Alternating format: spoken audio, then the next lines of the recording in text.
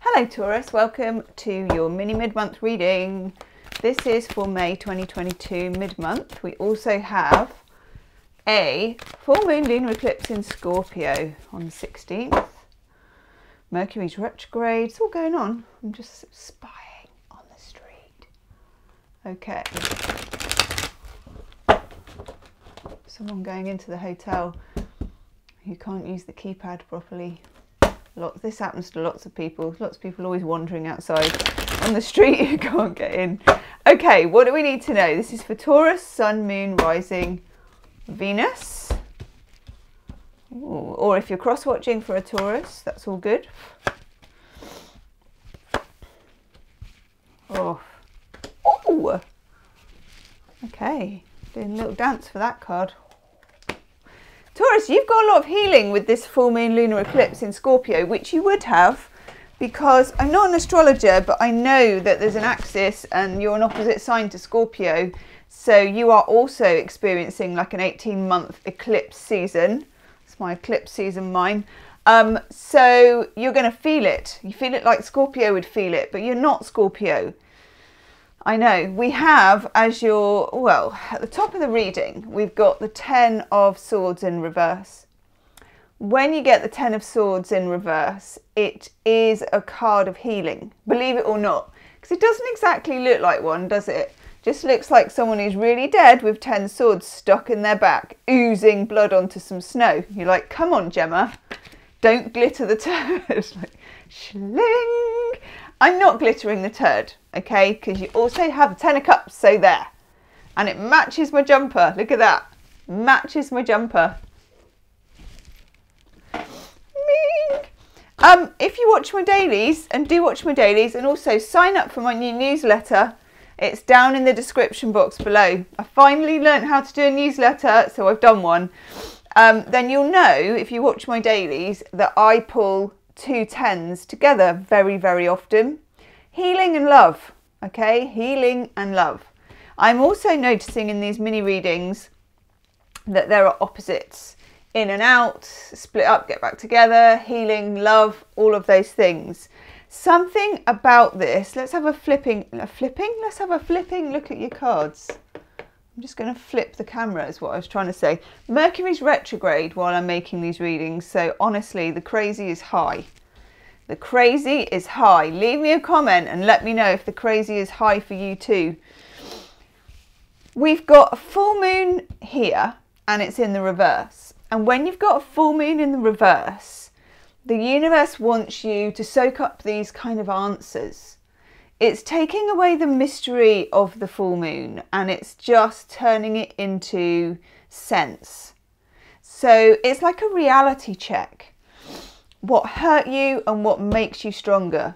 What you should leave behind and what you move towards.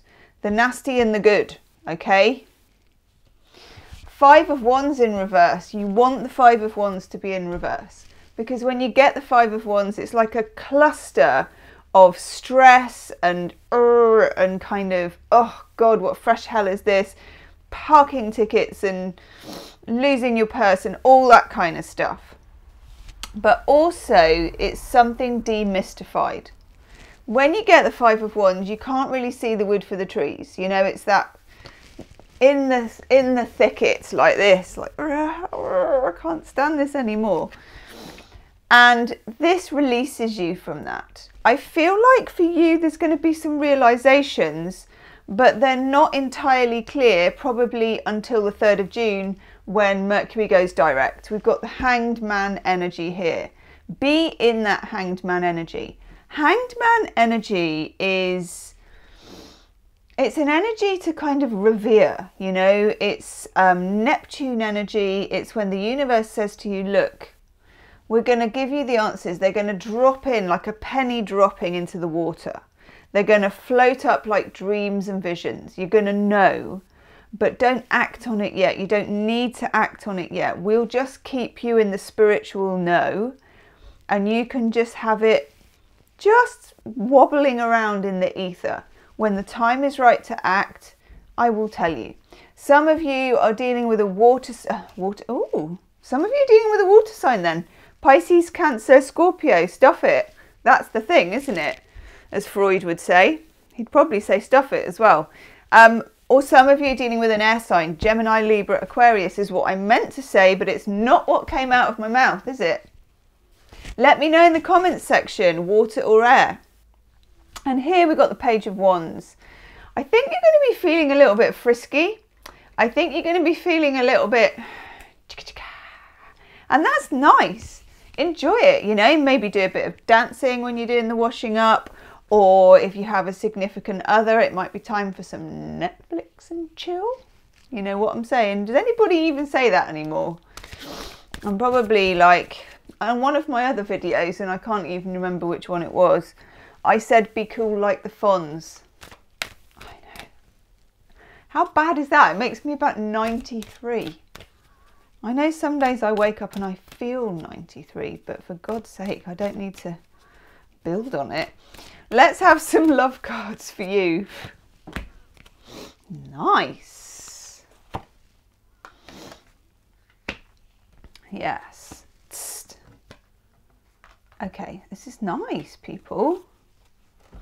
Okay, in the middle we got chemistry. Let's just whoop down on these.